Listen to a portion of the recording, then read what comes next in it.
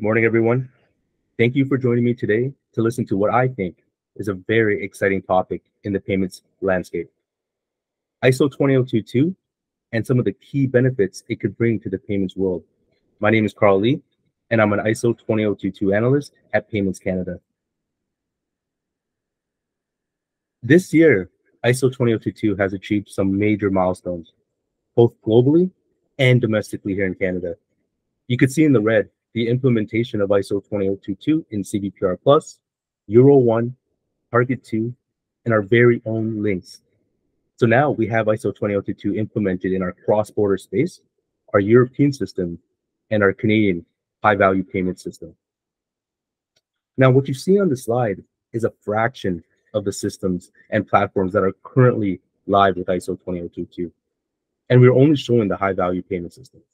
There are a lot more systems that have gone live and still have to go live with ISO 20022. And until every jurisdiction is live, we are living in what we call a coexistence phase with the MT messages, with a planned end date of November 2025.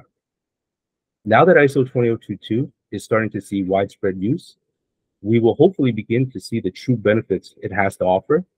And that's what I'm here today to talk to you about.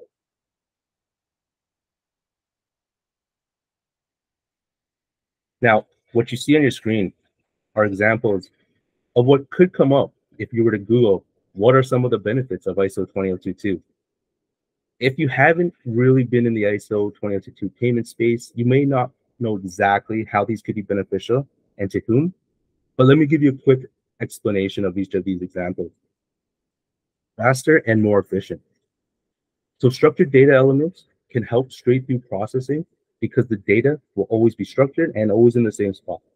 Fintechs, FIs, and financial institutions can build solutions around these elements, eliminating manual labor or exceptions. Richer data. ISO 20022 structured approach can achieve better quality of data, and the vast amount of data it can retain will provide a quantity of data. So when we talk about richer data, we're talking about quality of data and quantity of data. Future-proofing. ISO 20022 is designed to be ever-changing, allowing anyone to submit a change request that will be reviewed on a yearly basis. Interoperability. The ability to work within any jurisdiction and is built to be compatible globally. Greater security. More data in an ISO message for FIs to do their AML checks against. Greater risk management. The ability to have precise reporting to regulators. Now, moving forward, I'd like to give you a little bit more insight on how ISO 20022 can potentially benefit you as an individual, a corporate, a fintech, and a financial institution, which you have heard me saying, calling it as FIs. So the first player we would like to cover is individuals. How could ISO 20022 benefit the individual? Well, have you ever looked at your bank statement and wondered what that debit or credit was for? Richer data that travels with the ISO 20022 message can be a potential solution for the individual. FIs and corporates have an opportunity to pass this benefit of rich data to their clients. They can provide the end user with more detailed information on all of their transactions and let them know exactly what they're looking at. Now, if you were to look at your statement today, it may look like the left-hand side of our slide where descriptions seem very basic. Bill payments, deposits, transfer, a numbered company name. You might be thinking to yourself, what are all these? What do they represent? What are these for? Well, with an ISO 20022 message, these descriptions can be updated and it could tell a clearer story. The first bill payment, it was an internet bill with an invoice number and for which month it was for. Your credit that you received, oh, it was your March payroll from your employer, Carl's Jr. The transfer was a transfer that you made for a bike that you purchased. And that numbered company, oh, that was Macrobytes with an actual invoice number because you forgot you had to buy an extra part for your bike. And you went online and you bought it in Macrobytes. This benefit can help individuals better understand their spending habits and be better informed on what they're looking at when looking at their bank statement.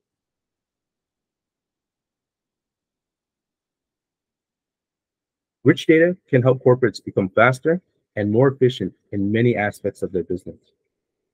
One process it can help them with is the reconciliation. On the left shows an example of an empty remittance information field before ISO 20022. So when corporates send and receive payments, they use a free format field to put their invoices and description of the product. Since it is a free format, they can provide the information in many different ways. But as an example, they could potentially use the French word for invoice, facture. They could use a short form, INV. They could exclude the word invoice altogether and just put a number down. It really is the Wild West inside the empty remittance information field. Another limitation and issue with the free format field is possible truncation. So as you can see in the red on the slide, you can see the remittance information being left off the payment as they are only limited to 140 characters.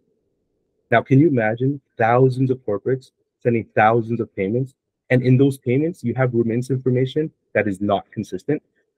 It can lead to a lot of confusion and a lot of manual intervention. Now, on the right-hand side, it shows an example of remittance information using an ISO 20022 message.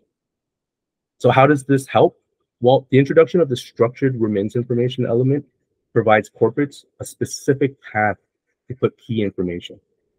There's a space for them to put a code word that could represent an invoice. So in this example, we use CINV for commercial invoice. There's another space specifically for them to put the invoice number, which eliminates any free format ambiguity. And then there's a description element that could be placed in a whole other section for human consumption, and it does not impact the rest of the structured data. So not only is the data structured, but the ISO 20022 standard can handle up to 10,000 characters in the structured remittance information element.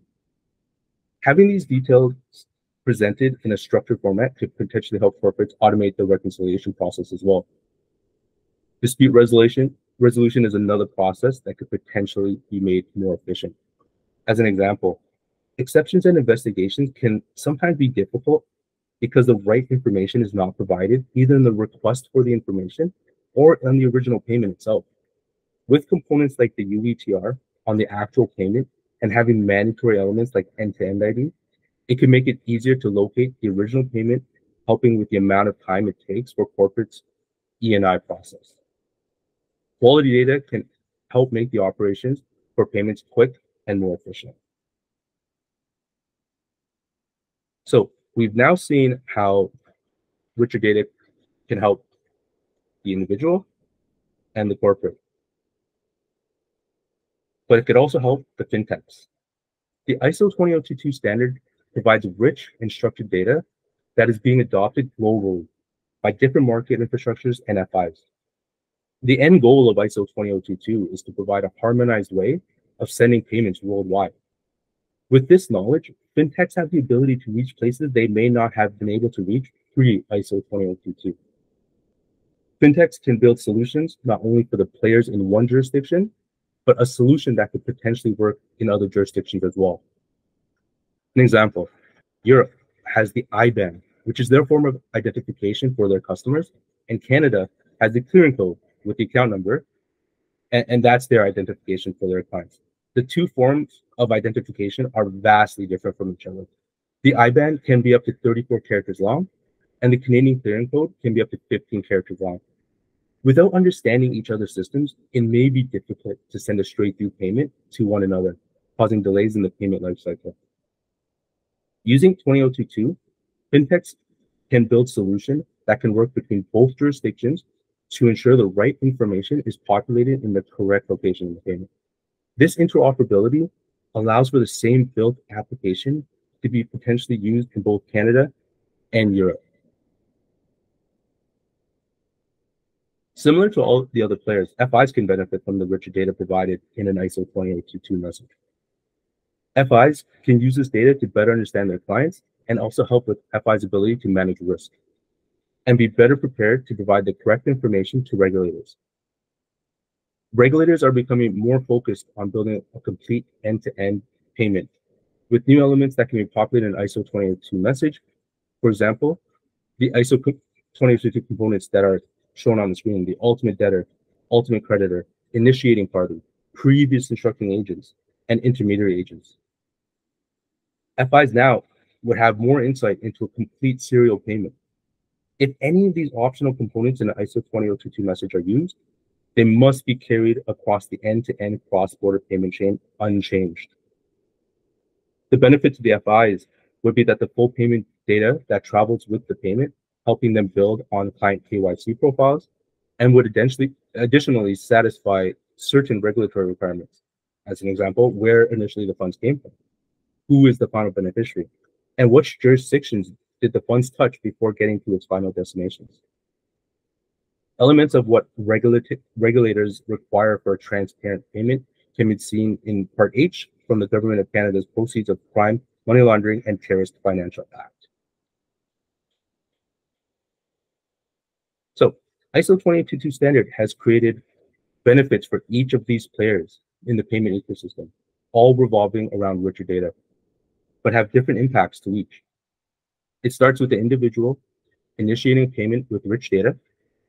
The corporate was then able to take that rich data to help build a back-end system to efficiently reconcile its payments and deal with disputes more effectively. The corporate partners with the fintech to help build that solution. And because that solution is standard, it is interoperable, granting the fintech access to a potential new market. It allowed the bank to receive this information, create analytics to help them better understand their clients, and additionally satisfy regulatory requirements. In the end, it allowed the final beneficiary to receive a richer data payment, eliminating any uncertainty of what that payment is for. And who could that final beneficiary be? Well, it may be you. We would like to challenge each of you to reflect on how ISO 20022 may be expanded within your organizations, look for solutions to current issues, or develop innovative ways to add value to your organizations, the global payment ecosystems, or your everyday life. I appreciate you coming and listening to the future of payments, that is ISO 20022, and all the benefits it could potentially provide. Again, my name is Carl Lee. I'm an ISO 20022 analyst here at Payments Canada. And if you'd like more information about this, please visit our website at payments.ca. Thank you and have a great day.